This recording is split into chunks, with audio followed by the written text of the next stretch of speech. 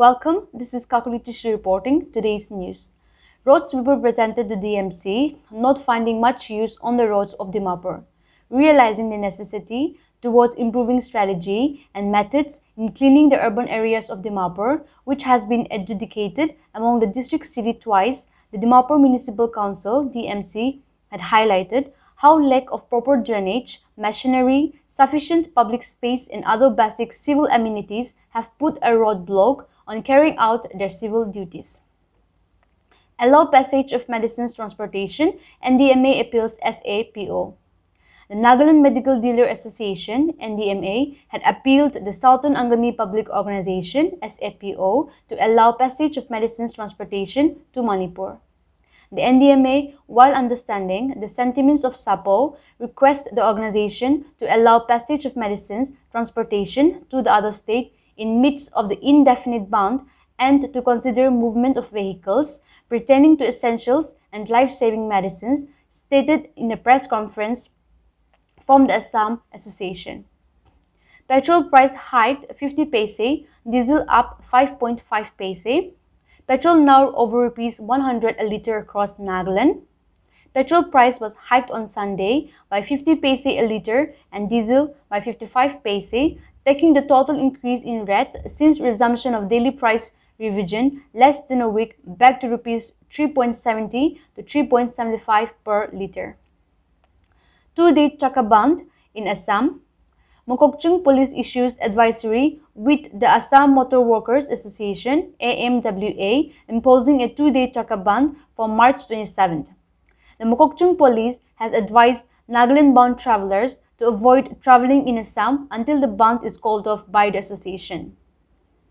During the ban period, all types of public transport, including buses and taxi, will remain off the road. It was stated by a travel advisory and issued by the Additional Superintendent of Police and PRO Mokokchung. Naga Hoho condemns Minister Timjan Imna Along's statement. Taking strong exemption to Nagaland, Minister Timjan Imna Along's recent statement regarding the Naga political issue on the floor of the State Assembly, the Naga Hoho issues a statement on Sunday. CNSA asks organizations not to misinterpret Minister's Imna Along's statement, raising concerns over the condemnation issues by various groups and organizations related to the statement of Minister Imna Along in the recent concluded assembly session. The Central Nagaland Students Association (CNSA) on Sunday stated that the minister has quoted the statement of the Union of Home Minister of the Government of India and not his personal statement. T. Senka Ao, honored with Padma Shri Award for Literature and Education. Shri T. Senka Ao was awarded the Padma Shri Award on March 28 by President of India Ram Nath Kovind for his contribution in the field of literature and education. Nagaland Deputy Chief Minister Y. Peton assured to sanction an amount of ₹15 lakh to 20 lakh for the construction of a road leading to the campus of St. Joseph University, Chumakidima, by June this year. Nagaland Students Union Bangalore, NSUB, has elected its new Executive Council for the year 2022 to 2023 with Topulu Dumai and G. Ruth Gonmai as President and General Secretary respectively, along with 5 other members and 2 advisors. UP teen who sold veggies now set for archery. 19-year-old Niraj Chauhan sold vegetables on roadside due to financial hardships during COVID-19. His father Akshalal Chauhan, who worked as a cook in Meerut's Kailash Prakash Stadium, lost his job at the height of the pandemic.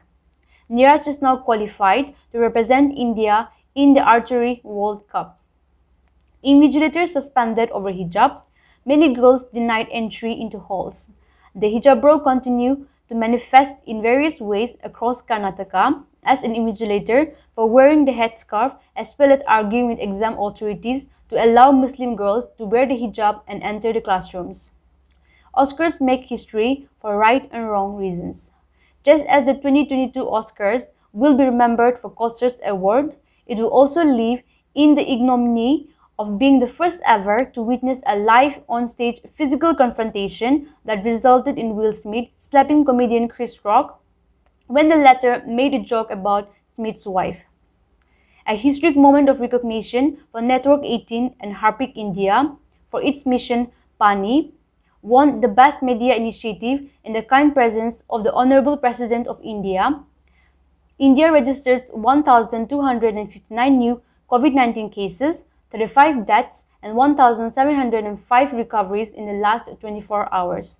Active cases now stands at 15,378. Today's roundup news, Kakulitishi reporting for Dimapur Today.